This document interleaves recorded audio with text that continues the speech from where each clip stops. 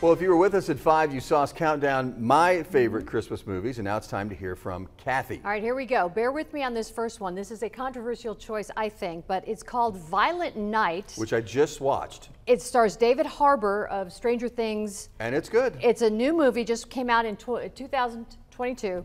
It is not for kids. It may not be for your family, but it's a great movie. And if you like an action movie with a little bit of violence to it, yeah, and no, it's a Christmas movie. I enjoyed it. It's a great movie.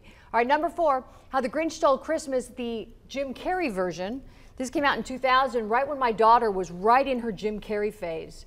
And right. So he does a great job. Yes, he does, and this was a family classic for us. At number 3, Die Hard, because yes, as we discussed at 5 o'clock, it's a Christmas movie. Yippee-ki-yay. Number 2, one of mine and my daughter's top movies of all time. It's A Wonderful Life with Jimmy Stewart and Donna Reed. Great movie. It's a great. They played this at the Cape Theater a couple years ago, and to see it on a big screen, it was really, really special. Really neat. Yeah, that's a great movie. And at number 1, it's Elf.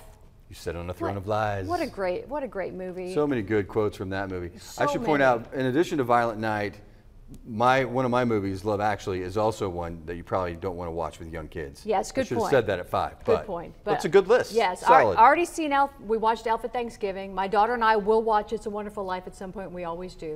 And it's fun to share these lists. We will post these on the KFVS Facebook page. We want to hear what some of your favorite movies are too. We can all kind of swap and Tell us what you think. We'll have some time between now and the holidays to catch up on some good movies.